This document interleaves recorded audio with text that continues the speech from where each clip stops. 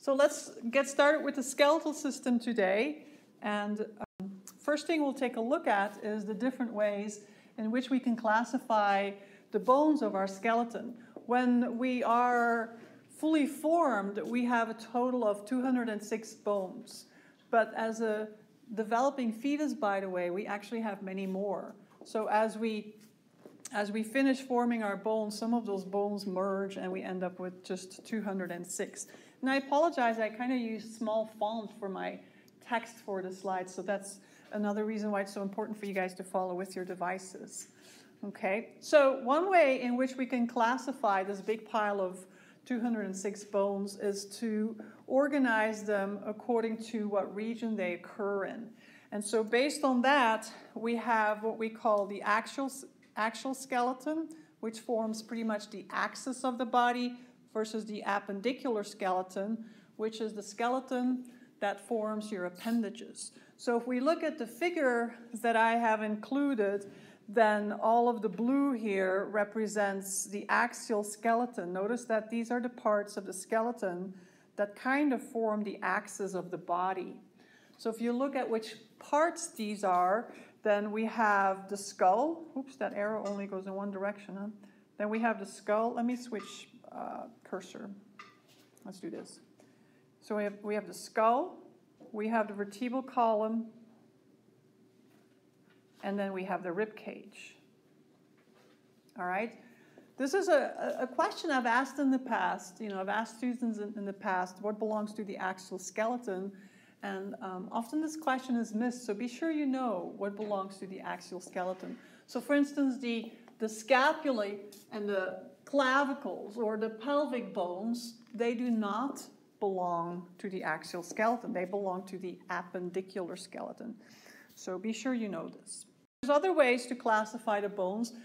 You know, we human beings, we like to organize things. Have you ever noticed that when we're given a whole pile of stuff, one of the first things we have to do is kind of organize them into smaller piles so that it all makes much more sense to us. And we do that with the bones as well. So this time we're looking at the shape of the bones. And so we have a bunch of long bones, you know, the bones that we find in our lower limbs or in our upper limbs or even in our hands. A lot of those bones are long bones. You know, obvious name to give them. We also have a bunch of short bones. If we jump over here to the short bones are found especially in your ankles. What do you call the ankle area? Tarsal area, right? And what do you call the wrist area? The carpal area, right? So be sure you don't forget which one is which. I always remember toes, therefore tarsal, TT. I do stupid stuff like that in my head all the time, but it helps me. I don't know if it will help you, but that's how you can differentiate them. So they're called short bones because they are literally, you know, there's no length to them, essentially. Then we have the flat bones. A lot of the bones in your skull, by the way, your cranial bones, the bones that form your cranium part of your skull, are considered flat bones, again, classified flat because they look flat. Your sternum is another good example, your ribs, etc. And then there's a whole pile of bones we don't really know what to do with, and we'll just give them, we'll just put them in a pile called the irregular bones. Your vertebrae are a good example. Even your pelvic bones go in that pile as well, and a few more. Now, your book and other books actually often talk also about these so-called sesamoid bones, which are tiny little bones that vary between humans. So some of us have more of them, some of us have less of them, and in different areas. The only one that is consistent amongst all of us is the patella or the kneecap, which they have illustrated here. So a sesamoid bone is a bone that tends to protect your muscles and tendons from rubbing against other bone tissue. So read a little bit more about that in your book. Functions of bone, pretty straightforward. Clearly your bones protect you, but not so much all bones. We're talking particularly the bones that protect your skull and your spinal cord, right? So your skull bones and your vertebral column protects your spinal cord. And then your rib cage, of course, protects your heart and lungs, things like that. Your pelvic girdle protects especially those reproductive structures, right? But if you think of the bones that form, most of the bones that form your appendages, they don't really provide protection, do they now? What is their function primarily? Right. They form anchor points for the muscles, right? So that the muscles have something to pull on and create movement. Do you see the difference between protection versus movement? Clearly, our bones are stuffed with minerals, and what are the most important minerals, or the most common minerals that we find in bone? Calcium and? Phosphorus. Phosphorus, right? Which occurs in the form of phosphate. Very good. And then let's not forget that sodium, potassium, magnesium, and so on are also found in our bones. But calcium and phosphate, actually they form these little salt crystals that we'll learn more about. So lots of mineral storage, but also storage of fat tissue, adipose tissue. So especially in the long bones, which have a cavity on the inside to make sure they stay light, because just think if your long bones were solid, it'd be really hard to keep moving. You want them hollow so they have some lightness. So that those cavities, which we'll give a name here very soon, are typically filled with yellow bone marrow, unless we're dealing with a young child, and in that case we might still see some red bone marrow. So in children we see a lot more red bone marrow because they're still growing, they're still going through lots of cell division, cranking out a lot of blood cells, etc. But in all of us, for instance, who are in the room here, we have in those long cavities of the long bones primarily yellow bone marrow. And don't forget that the red bone marrow is the area where hematopoiesis occurs, right? Which is a term you've already learned about. Any questions so far? Pretty straightforward, right? Here's an image that I'd like for you to use to remind yourself of the different locations of cartilage. We can't really have a good conversation about the skeletal system and the bone tissues unless you keep in mind the cartilages. For one, the cartilages are part of the skeleton. They provide some form of a structure and shape to the body, depending on shock absorption. It depends on where they are. So don't forget what kinds of cartilage tissues, where they're located, and also their interesting features, such as the lacunae, and the fact that they all have collagen fibers, but in some of the cartilages, we don't see it in the microscope slides, see them, I should say. And for instance, in elastic cartilage, we see the elastic fibers the best. Cartilages, by the way, are also very rich in water. I'm going to turn my iPad so that this whole... Oh, I can't do that with the software, that's right. Well, we'll have to do it this way.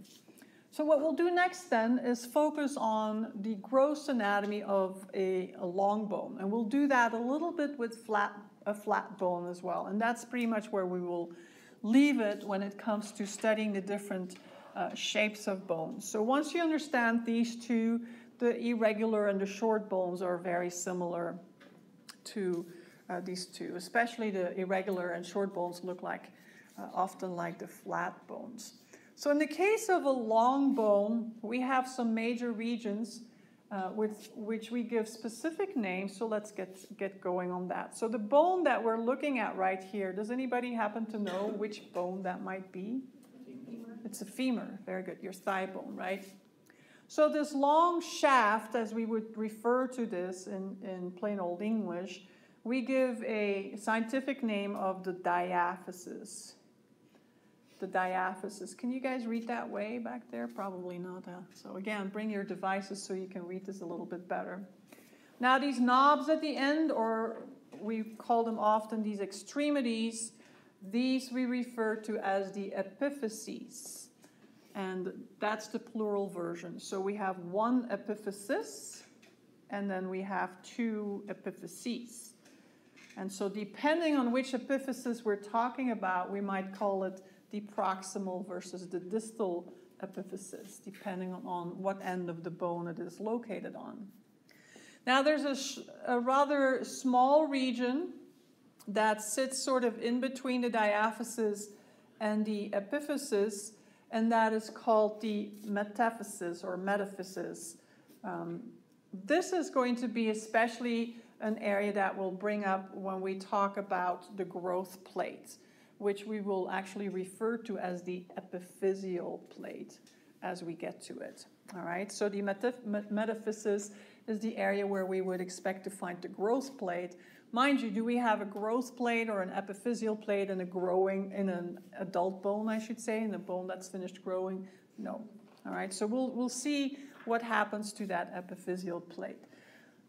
Now, like I said, the inside of these long bones is hollow, and we refer to that cavity, since it sits in the very core of the bone, as the medullary cavity. Remember, medullary or medulla always refers to the very inside, like you had a medulla of the hair follicle. Remember that? Which then on top of it had a cortex. And as a matter of fact, where it is labeled here compact bone, which is the outer layer of bone tissue that essentially holds up the diaphysis, we can refer to that as, I might as well write this down for you guys, we can refer to this as the bone collar, or even the cortex. Collar as in C-O-L-L-A-R, or the cortex. You'll see that at times too. Let me choose another color that's a little light, isn't it? Let's choose red. Okay. Let's move on to the next slide. And on the left-hand side, you see that long bone, reminding you that that bone is very vascularized. Not only that, bone also has nerve vessels and lymphatic vessels. You know, we tend to think of bones as these dead things inside of us, because that's typically what we see, you know. That's what we have seen when we've seen bones lying around, maybe, you know, in a ditch somewhere, the skull of a cow. Sometimes you see that, or you've studied bones in the past. You know, they're not live anymore. But bear in mind that there's quite a bit of vascularization. And I'm not going to hold you responsible for the name of all these arteries and veins, except for this one right here, which is your nutrient arteries and veins, which enter the diaphysis pretty much right in the center of the diaphysis. So I'd like for you to be aware of that. So let's focus on the figure on the very right here to add a little bit more terminology. And maybe what I ought to do is blow this up a little bit. So there we go. So we can focus on that part for now. So the epiphyses are going to be pretty rich in spongy bone tissue. Remember, there are two types of bone tissue. There is compact bone tissue and spongy bone tissue. We find compact bone tissue to form the bone collar or the cortex of the diaphysis, while the majority of the epiphysis is spongy bone tissue. But we have some compact bone tissue at the periphery as well, just to give it some more strength. The end of the long bone is going to be covered with that hyaline cartilage, which we refer to as, I should say, that layer we call the articular cartilage. And why is it called articular cartilage? What is it implying that's happening there? What do we mean by articular? What does to articulate mean? Movement, right. So this is where an articulation is a joint. So an articular cartilage is where there is a joint. The joint can also be called articulation, by the way. I'm going to abbreviate that. There you go. Now notice that they mention here epiphyseal line. And the epiphyseal line, which we see right about here, in this case, is the remnant of the epiphyseal plate. What is the epiphyseal plate again? in English terms? The growth plate, right? When we have stopped growing, that growth plate, which by the way is made up of hyaline cartilage, disappears and instead it becomes a line. So the fact that you see a line tells you this bone has stopped growing. Okay, now if we bring this back to its original size, what we're going to do next then is focus on the membranes that we find inside of the bone and on the outside of the bone. And they're called periosteum and endosteum. So I want to give you a little bit of a preview. So on top of the bone collar, we're going to see the periosteum. It will not cover the articular cartilages though. The articular cartilages are not going to be covered, but the periosteum sits on the outside of the diaphysis. And then lining the medullary cavity and lining all these holes here in the spongy bone tissue, there we're going to have another membrane called the endosteum. So here we see them listed, the two membranes. We have the periosteum and we have the endosteum. And if you listen to their names, you know, they tell you where they are located. Periosteum, around the bone, right? Endosteum, inside of the bone. All right? Try to always understand what these new terms mean. If you need to get online and figure out the Latin or Greek root, you should do that. If I remember correctly, I provided you with all kinds of Latin roots under extra resources or so as well. But you can just dig around on the internet. It'll make your life so much simpler in this class if you just know some of these Latin and Greek roots. So just to give you a little bit of a preview, your periosteum is going to cover most of the diaphysis, and it consists of two sublayers. So the periosteum is pretty thick. And the outer layer has a bunch of fibers in it. As a matter of fact, it's kind of a dense regular to dense irregular connective tissue. It's vascularized, it's innervated, and it provides some protection. But the inner layer, the layer that actually touches the bone itself, is just a bunch of cells, a bunch of bone cells, which we haven't said a whole lot about yet. And therefore, we refer to this layer as the osteogenic layer. You'll find out here in just a second why it's called osteogenic layer. But the bone types, the bone cell types that we find in there, we're going to keep coming back to these over and over and over again, are the osteoprogenitor cells, osteoblasts, and osteoclasts. Your osteoblasts are your bone builders. Your osteoclasts, on the other hand, they break down bone tissue.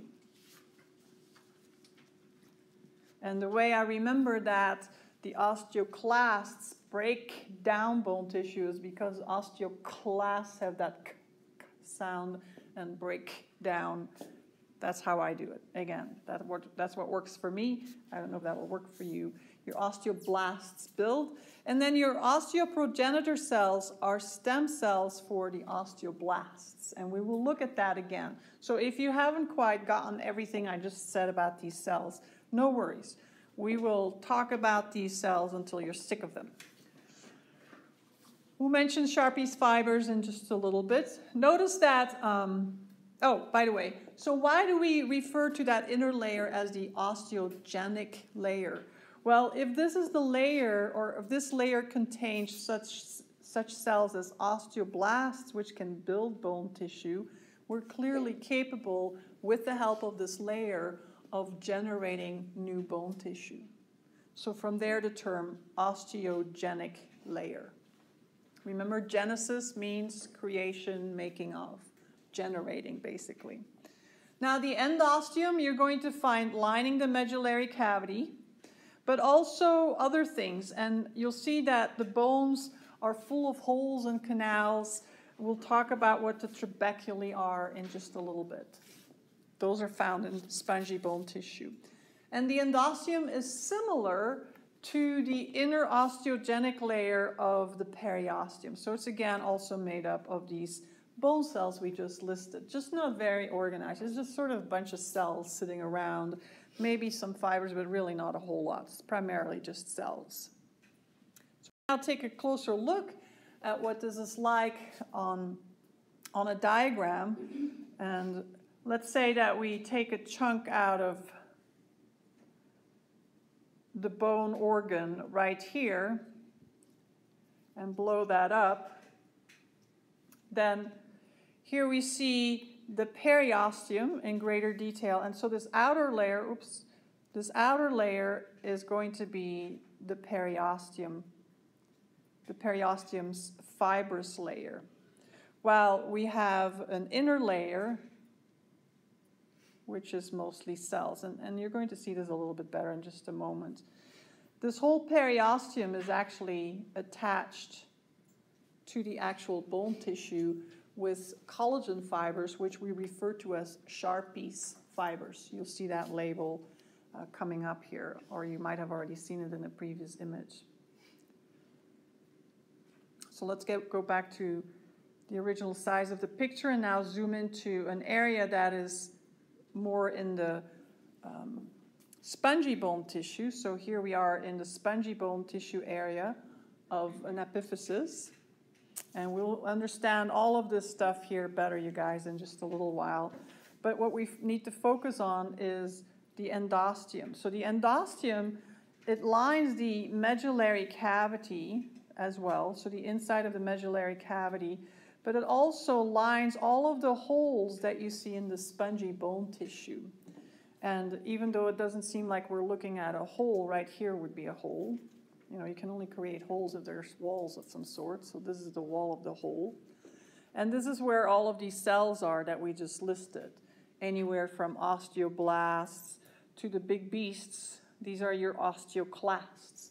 Your osteoclasts, remember, they break down bone tissue, and so they're more like macrophages. They're always like, where's that bone tissue? I'm going to chew it up, right? So we'll learn more about that. So those are your two layers. Now, those bone membranes, or two bone layers, I should call them bone membranes really, play a very important role all throughout life. Because they have the bone building cells and because they have the bone breaking down cells, we depend on them to make our bones in the fetus. We depend on them to lengthen our bones and to thicken our bones as we grow as children. We depend on them as we remodel our bones throughout the rest of our lives. As a matter of fact, when you're sitting there in your chairs not doing a whole lot, your bone tissue is very busy.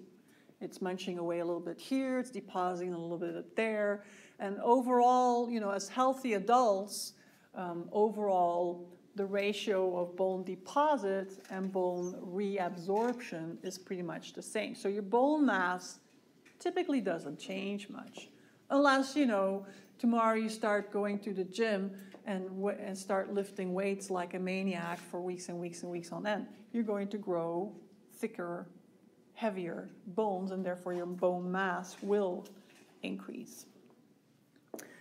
Okay, so now we're looking at a flat bone. We only have 6 more minutes to go, you guys. I know you're tired after a test, but hang in there. So a flat bone we find especially in the cranial area of the skull. Your sternum is an example of a flat bone. And I always like to describe a flat bone as a Swiss cheese sandwich. So you have this big slab of, or thick slab, I should say, of Swiss cheese, which is the spongy bone tissue area right here, with all the holes in it, right? And then we have the compact bone tissue here. These are your pieces of bread. Okay, so you have spongy bone tissue squeezed in between 2 layers of compact bone tissue. Now, on top of that compact bone tissue in a living bone, what else do you think you'll find there? A bone membrane called, on top of here and on top of there. Just like we saw on the long bone. What is that bone membrane called? The periosteum, right? So imagine that on top of this compact bone layer here and there, you would also have a periosteum. Let's take a quick look, a closer look at the spongy bone so that you start to be able to visualize it a little bit better. You can clearly see all the holes in it, but what creates those holes? So let's see what that looks like. So this is kind of a high magnification of spongy bone tissue. And, we now see all the holes. And all of those holes are lined with endosteum. So if I were to draw the endosteum without glasses, we would be kind of like right here. How did I do? Kind of a thin pen, but here, I'll make it thicker. How's that? Right? So that would be where you'd find endosteum, lining all of these openings. Now, what makes the openings is the trabeculae. And the trabeculae are all of these struts. So all of these beams or struts, whatever you want to call them, the hard part of the spongy bone tissue, we call trabeculae. And I'll spell that for you. Trabeculae. That would be plural or singular? Can you guys read that? It'll be written out for you on other slides. That's plural. So singular would be trabecula, all right? So all of these trabeculae are covered with the endosteum, or you could say the cavities are lined with the endosteum. Okay, let's go back to the original size of the picture so that we're not lost in where we are. So we just looked at what the anatomy is of a typical flat bone. Now, we just saw spongy bone tissue in this flat bone. Often, the spongy bone tissue in flat bone gets a unique name, and it's referred to as diploe. Diploe. Now, just to give you a little heads up, you guys, and let me just wrap this up, and then I'll let you guys go. When I uploaded your assignments for the skeletal system, Blackboard and the software I used had a bit of a hiccup when I used an umlaut like that on top of the letter E, but that's how you spell diploe. So I tried to fix for most of the questions, but on occasion it might start with diplo and then throw some weird symbol in. But I think you'll be able to recognize it, okay? At any rate, so the diploe, or diploe, is another name for the spongy bone tissue in flat bones, all right? In flat skull bones, more specifically. Now, this slide focuses on locations for red bone marrow. In children, as I said earlier, we find lots of red bone marrow. In children, we even find red bone marrow in the medullary cavities. Remember what the medullary cavities are? The cavities in the diaphysis and the shaft of the long bones, right? Your long bones have to be hollow. That hollowness in you and I is filled with yellow bone marrow, fat tissue. But in growing children, we still see a lot of red bone marrow there. Other areas for red bone marrow in all of us, not just children, is in the spongy bone tissue of our skull bones, such as better called the diploe, and the extremities of some of our major bones, such as the femurs and the humerus. What is the humerus? Your arm bone, right? Notice how you spell it. There's no O in there, right? Because that would be being funny, right? So be careful. Your sternum has red bone marrow. Your vertebrae have red bone marrow as well. Okay, we're a little bit behind the other class, but that's okay. So I'm going to stop here. This is kind of a good stopping point. This is one question or one favor.